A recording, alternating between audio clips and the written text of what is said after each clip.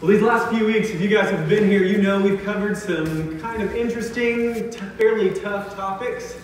But while I am pretty glad we have moved past those, I'm glad we're able to dive into them. I really am. You know, talking from everything about sexuality and marriage and divorce and all these things we've gone over in 1 Corinthians. I think it's important that we study God's Word. To be honest with you guys, I actually believe this entire book is truth. And so that means that it is vital to living our life. Which also means we can't skip the tough parts when we come upon them. And so, as you guys know, I'm a verse-by-verse preacher. I just go through the Word. It's going to take us a while, but we're going to get through this Bible together. And I think that's important because that means we get to see everything it says, everything in it. We're going to hit on it. And so I'm excited about that. And so this morning we're going to continue in 1 Corinthians. We're going to move on to another really great message. And so this is going to be about living as we are called. And so we know from Hebrews 10:10 tells us that we are set apart by God. We're sanctified. What it means to be a saint. Right? We are saints. If you're a believer, you're a saint. You are set apart by God. He doesn't set us apart for nothing, to sit still. He sets us apart. He calls us to do great things in His name, and we know that. And so there's a section in the passage. Last week, if you remember, we read all the way through the end of chapter 7, but there's a little bit in the middle I kind of didn't speak on. I saved it for this week. And so we're going to continue in 1 Corinthians chapter 7. We're going to be verses 17 through 24. That's what we're going to concentrate this morning, verses 17 through 24 together. So, if you can, turn with me, 1 Corinthians chapter 7. We're going to read that passage together this morning. Again, that is 1 Corinthians chapter 7, verses 17 through 24. If you are there, if you'll stand with me as we read the Word of God together this morning.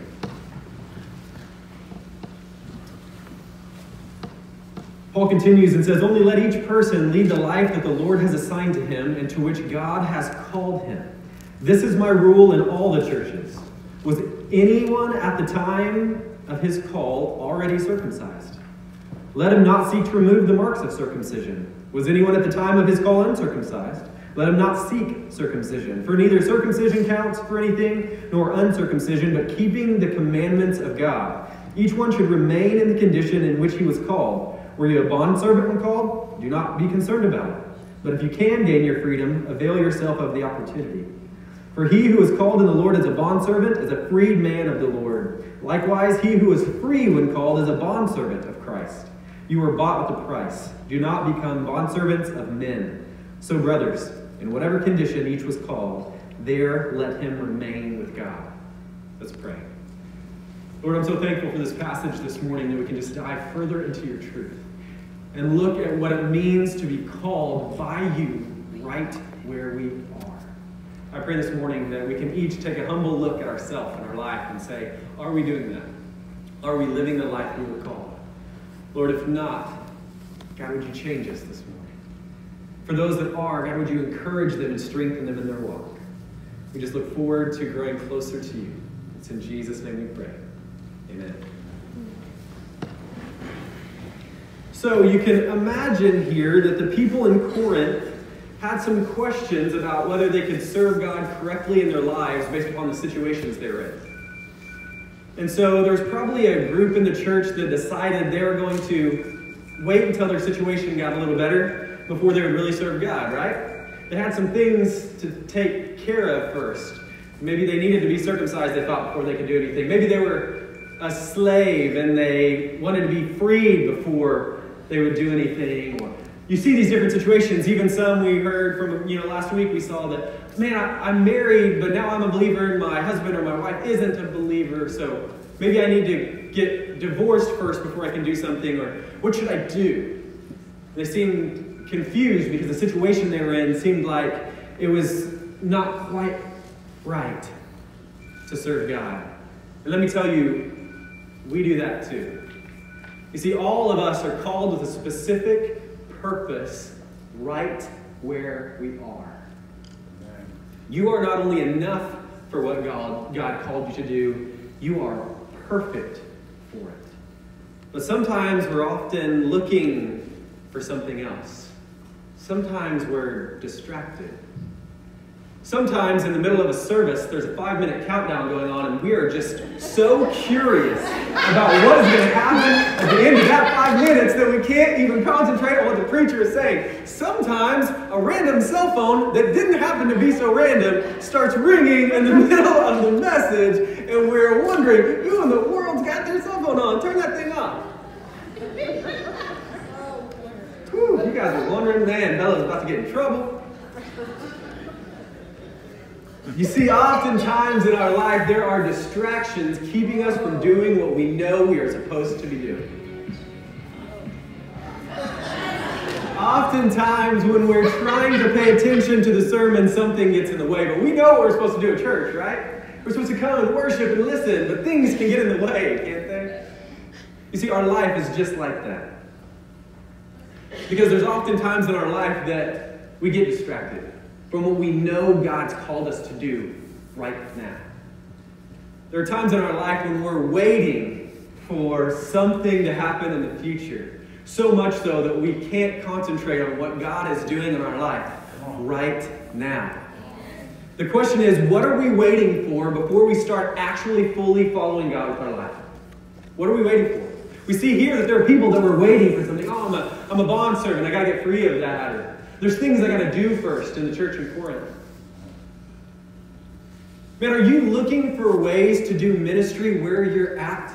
Because God has actually perfectly called you, perfectly gifted you, and placed you in the situation you're at right now. Whether you think it's a good one or a bad one, God's got you there on purpose. Are you looking for God in your situation right now?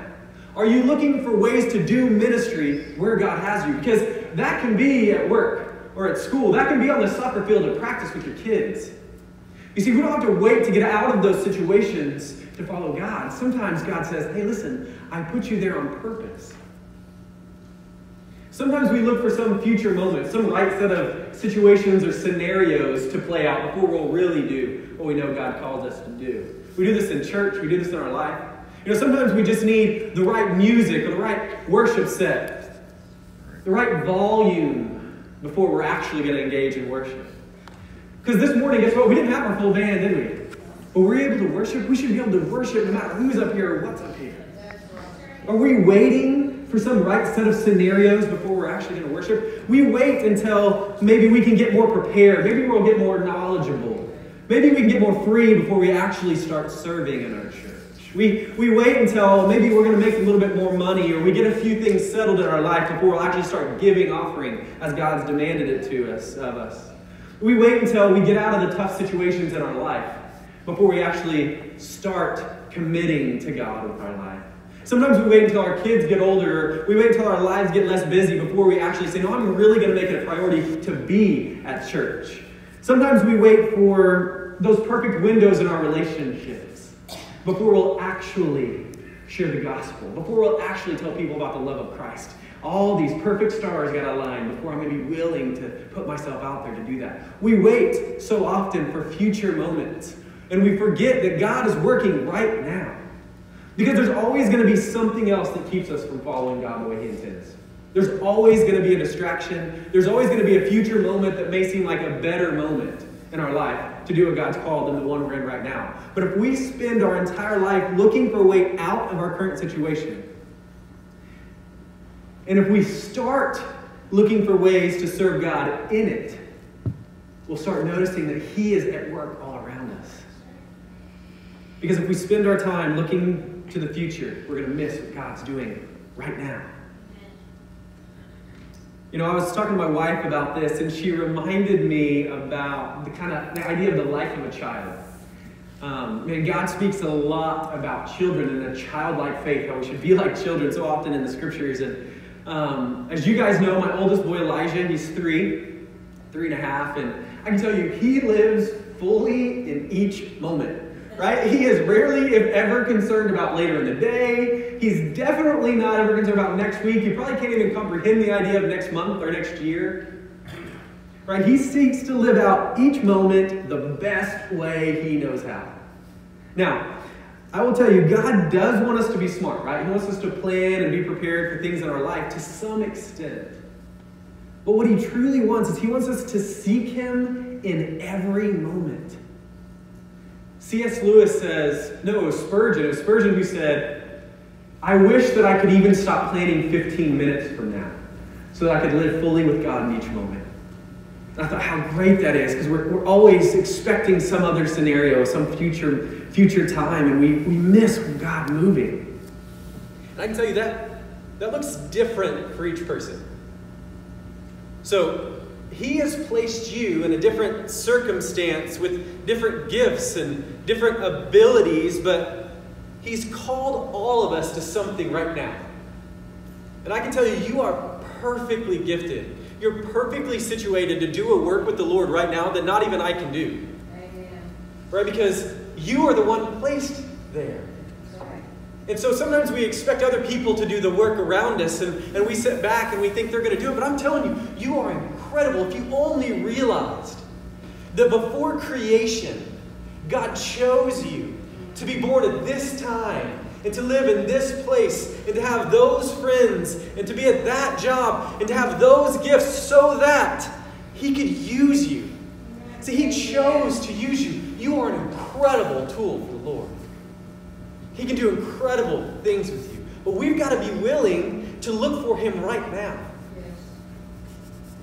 Man, I can't tell you exactly what it is in your situation.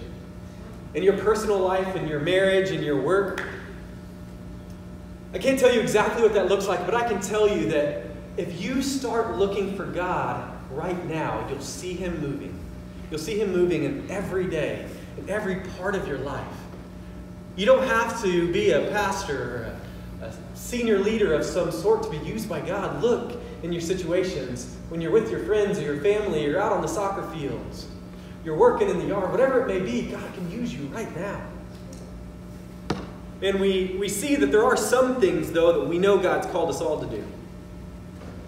Church is a good picture of that. Things in this church we know Scripture talks to us about. Hebrews 10 shows us that we need to be at church. We need to be in fellowship. We need to be in discipleship with one another. You see that in the Scriptures. 1 Peter 4:10 tells us that each one of us are specially gifted. And that gift is meant to be used for the body of Christ. That's the church. That's each other. It says that's what our gifts are for. And I can tell you, there are some people in this church that have been doing that thing. They have been using their gifts. They're serving in church. And you know what they need? They don't need to do more. They need a break. But I can tell you, there's some people in church that are afraid to take that break because they're afraid that someone else isn't going to step to the plate and cover it. I can tell you, trust the Lord with what He's doing in your life right now. Trust that He's going to take care of it. But I can tell you, there's a whole other group that are waiting for some set of circumstances or scenarios to actually start serving the Lord. Kind of like the people in Corinth seem to be, I got to wait for this, or maybe I need to do this first before God can use me. He can use you right now. Did you know that you have a gift that is meant for this church if you're a part of this church? And we are a body missing a body part if you're not serving. Come on. God's called you right now. You don't need to get more prepared, more knowledgeable, more something. There doesn't need to be some future time when your life is a little easier to do it. Some of you need a break, but some of you need to start serving the Lord now. Because Romans 12:1 and 2, right? A lot of you have taken my foundations class. We know this verse that calls us. It says, therefore I urge you, brothers and sisters, by the mercies of God, to offer your bodies as living sacrifices, holy and pleasing to God. This is your spiritual act of worship. It continues and it says, do not be conformed by the patterns of this world, but be transformed by the renewing of your mind, so that you can test God's will, His good, pleasing, and perfect will. What it's telling us is, if you want to know what's God's will in your life, start serving Him with your life. Come on. Just get going, and you'll see Him working. So you don't need to wait for some great set of complicated scenarios to come to pass where you feel prepared. If you want to know what God's doing in your life right now, dig in, dive in. Amen. Try something. I say this all the time in our church. Try something out. Man, I think maybe children's ministry might be a place for me. Go serve. Maybe you like it. Maybe you hate it. Maybe you're not meant to work with kids. Maybe it'll drive you nuts. I don't know. But try it out. See. And then go try something else. And find, where has God called me? Where has He gifted me? You're only going to know by trying. And Romans 12:1 and 2 says, if you want to know how to test God's will in your life, Offer your bodies as a sacrifice. Be transformed in the image of Christ in your mind by actually knowing His Word, by serving, by trying out. So let me tell you, try. Let me tell you about a little few things. I'm going to give you practical possibilities for application this morning. Right? Because this message from 1 Corinthians, this church in Corinth, is a message that says, right now, God's calling you for something. And like I said, I don't know what that may be in your life, personally, or your work, or your marriage. But let's talk church. Let me give you some opportunities in this church to know what's going on in this church. How do I do that, Pastor? How do I get plugged in right now? How do I get plugged into more fellowship and discipleship? How do I get plugged into serving and finding what my gifts are? Let me tell you some things going on in the life of this church. So, 9 o'clock this morning, we had Sunday school. We happen to do that every Sunday morning. We have a few different Sunday school classes. We would love for you to be a part of it. Not only would I love it, the scriptures, Hebrews 10, really points to that idea of it. And so we've got a group probably for everybody here. Not only do we have children's ministry open at 9 o'clock, we've got youth open at 9 o'clock. Children's in the 2-story. Youth is upstairs above the classrooms. We've got I don't know what we call Steve's class. Steve's class. It's kind of young adults, college and career. Feel young, look young, whatever it may be. We've got a great class. That's Steve. Steve, you want to wave? That's Steve right there. Just down this hallway. He's got a class that meets. Great and exciting. It's kind of bursting at the seams, but we can always add more people. Wade's got an adults class, kind of a general adults class. Wade, where are you at? There he is. That's Wade. He's got a class. I guarantee you he'd love to have you. I've heard a lot of great things about what's going on in that class. We've got a women's group. Where my women's class at? I got a women's class that meets in, what's your classroom? I don't know. One of these classes, somebody will point you in the right direction. Eddie's got a great senior adults class. Man, that is kicking. That class has been meeting. I don't think they ever stopped meeting. And so, let me tell you, there's a place where you can plug in. Come at 9 o'clock. There's a class for you. That's fellowship. That's discipleship. That's iron sharpening iron. That's living life together. Right? The scriptures demand it of us. Are we going to wait for some set of scenarios? Man, if my work schedule gets better because I'm just tired on Sunday. What are we waiting for to plug in? I mean, there's a lot of ways to serve. I'm hoping you've got a little welcome card, visitor card in the seat in front of you, in the pew in front of you. And on there, you can write your name and mark something about a ministry you're interested in. There's a lot of ways to serve in this church. There's a lot of things we're doing. Everything from Sunday mornings, we have children's ministry, we have nursery and preschool, and then a kids' church over here at 9 o'clock and at 10:30, where we have rotations of people that serve. Jared would love to have you and youth helping out. We've got ushers, we've got greeters, we've got a worship team that's on rotation. You even saw this morning our pianist was sick and our drummer couldn't be there for practice, and so we had a simplified worship team. We'd love to have you. If you want to try out for the worship team, we'd love for you to take a shot at that. See if that's what God could be doing in your life. There's lots of ways to get plugged in. We have people doing mission work. Every week, it seems like for the past month, we've talked about mission work going on. We're still partnered with Mobile Missions, and we have, I think, a team coming to stay here real soon. This coming week even, in the next few weeks. Come get plugged in with the work they're doing. We got VBS coming up real soon. Bobby's going to be trying to get you to sign up to help with that. Get plugged in. That's a great opportunity to see if working with kids could be for you. We got men's events coming up. You know, we've got people like Steve that go preach on some Thursday nights in Tulsa. We've got the Priesthood Motorcycle Ministry right here. The president of the Priesthood Motorcycle Ministry for the Osage chapter is here. It's our church. That's us. We'd love for you to get plugged in these different ways, but find where God has gifted you and called you and try. Start living your life for Him and see what He could be doing. Because there's ways to do it. The only excuse we have left is, I just don't really want to yet. Okay. I don't think that's good enough. God's called us. And so we have to ask ourselves, and I can tell you guys have been an incredible church in this question. What is God doing right now?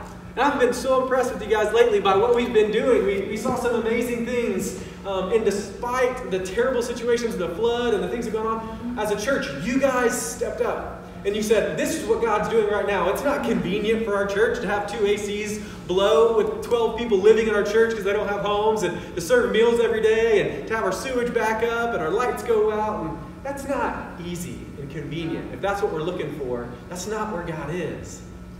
But you guys stepped up and you did it. You know, we had the commissioner here last week presenting us with an award. Jared and Bobby and I were at a meeting with some pastors, and the mayor of the city actually presented us with another proclamation and award as the mayor gave to us as a church, to you as a church, for what you've done. That's what it looks like to say, I'm not looking for some convenient set of circumstances. I'm going to look for God right now, right where I'm at, whether that's at work, at school, out with my kids, whatever it may be. God can use you right now. So, if we know God's calling, like verse 17 says, only let each person lead the life that the Lord has assigned to him and to which God has called him. If we know God's calling, are we willing to listen and obey? That's the question we have to ask. Do you realize how powerful a force for good you are right where he has you? So let's stop looking for a way out of our situation and start looking for God in it. Amen? Will you pray with me?